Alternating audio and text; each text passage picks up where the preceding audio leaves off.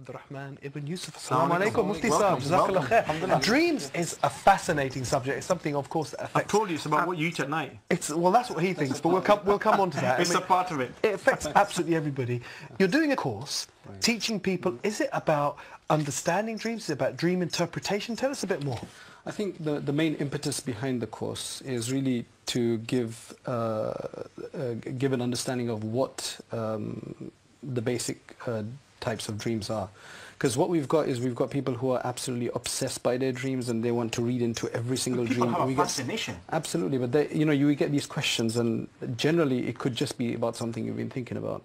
So some people, they totally disregard them. Some people, they become obsessed by them. And I think the truth is somewhere in the middle because there's three types of dreams, as mentioned in the Quran itself. So you've got adghathu ahlam. That is just your thoughts of the day, any concerns you have, anxieties you have, so you'll actually see them at night. I dream about him all night.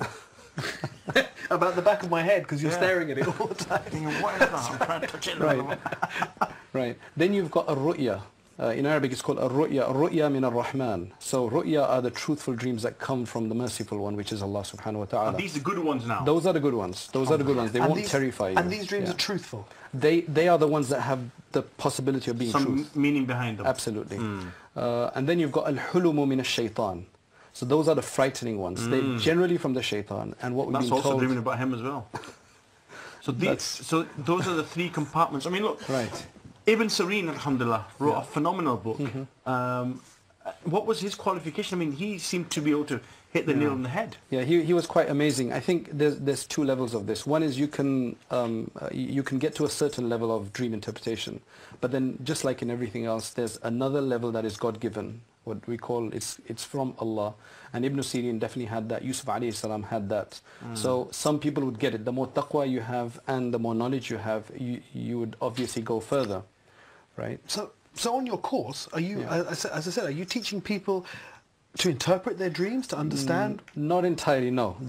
I don't want that to be a misconception because really what it is to understand the reality of where dreams come from, what are they, so you can be better equipped to understand whether you need to give any significance to your dream and maybe help your family members.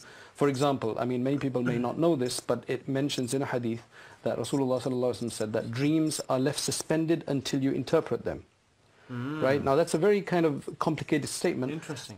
In fact, in another one it says that the dreams are suspended on the foot of a bird, and if you interpret it, it will drop. So be careful of the way you interpret it.